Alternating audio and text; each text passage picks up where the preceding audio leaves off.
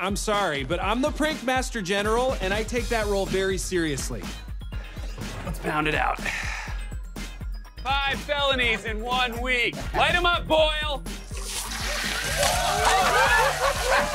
MO is he finds lonely women with no friends, poisons their food, and then guts them in his van.